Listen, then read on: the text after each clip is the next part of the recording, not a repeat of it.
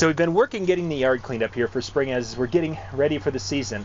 And one question is, when you have a zero turn, now this is the new Toro here for 2020. This is the 75 754.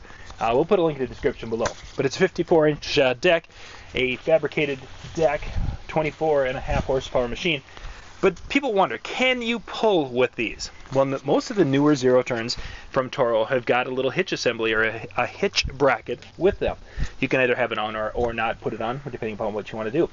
Well, we wanted to go and use this to pull the lawn sweep. Just a regular lawn sweep, nothing fancy with it whatsoever. But we had it set up with the hitch so we could go and do the yard. Let me take you over and show you kind of the area in which we were using the sweep. So this is the area of the yard that we went over with the sweep. It was a spot where we could have done some raking, and we still have some stuff down in there. There's a few leaves that didn't quite get picked up yet, but overall the yard looked very similar to what you're seeing under those bushes, where we had leaves pretty much at that consistency. Not enough to be to the point of killing the grass, but enough where it was a mess. And just running over it with the sweep has really picked up a lot of tiny branches, leaves, and any other small debris that might have been a problem and would need to be picked up with a rake.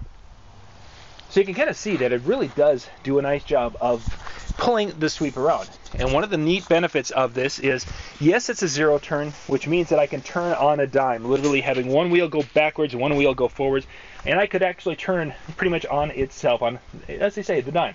That's not good for when you're towing something. But most of the time, you're not turning that way, especially when you're on your grass. You're not wanting to turn where you lock up both wheels. I found it much easier than I expected. I was thinking, you know, I'm used to that steering wheel when I'm going and pulling things, whether it's the sweep or if it's the sprayer. And I was wondering how good this was. What was neat about it is I could actually go and make a square corner with the device and get the sweep into corners that I typically couldn't do with my steering wheel rider. We have a rear engine rider. It's a rear engine Toro from the 1980s, and that's what we would use to pull the sweep for a number of years here.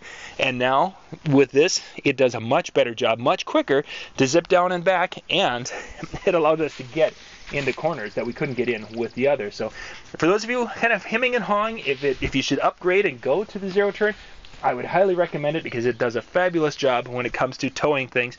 And again, a little common sense. You can't turn as sharp as you could if you were mowing when you want to whip right around.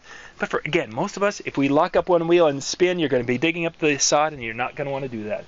Once again, we'll put links in the description below. Watch for more videos coming on this as we look at the 54-inch deck here and the whole zero turn from Toro. For more tips and how-to videos, go to weekendhandyman.com.